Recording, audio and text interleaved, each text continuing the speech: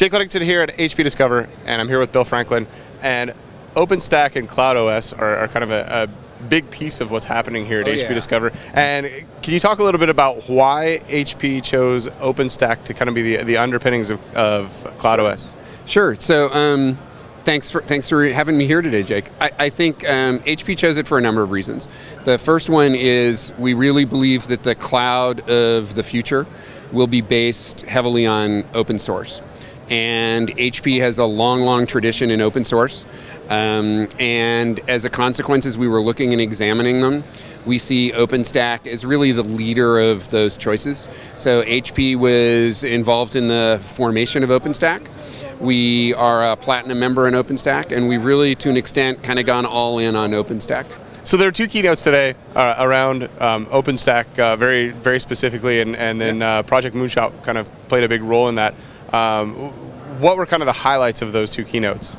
So I think in the keynote with Bill Vechte this morning around Moonshot, you got to see with CloudOS, we can easily install and rapidly set up infrastructure on top of a machine like Moonshot that provides a experience for an enterprise customer where they have a OpenStack infrastructure cloud built up for them quite rapidly. They have a service layer set of APIs that sits on top of our OpenStack CloudOS that allows you to easily deploy applications, to manage applications, and to help migrate applications onto that cloud that you've created running on Moonshot.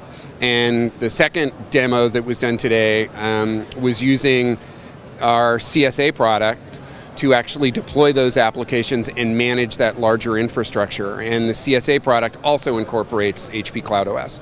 So we're really using HP CloudOS to give us a set of consistent experiences helping enterprises transform and migrate to the cloud.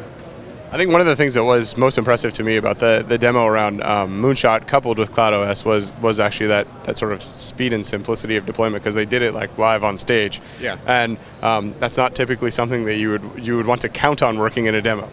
Yeah, I think for multiple of the CloudOS demos here, we really wanted them to be live, because I think there's a lot of people talking about cloud, but HP really wanted people to understand when we first talked about Converged Cloud at HP Discover last year that we've been on this journey and we're delivering solutions today that use HP CloudOS that actually help people and enterprises stand up clouds and travel on that cloud journey. It's live and it's here now. And if I was going to make a really big assumption, would it be unreasonable to assume that maybe we will see cloud system and this ease of deployment going from Moonshot all the way down to the lower end of the spectrum? I think it's an excellent assumption to make. I think that we're really about giving customers choice and consistency across all of this, and CloudOS is the base architecture that you will see HP using across all of our cloud solutions, be they public, be they managed, be they private.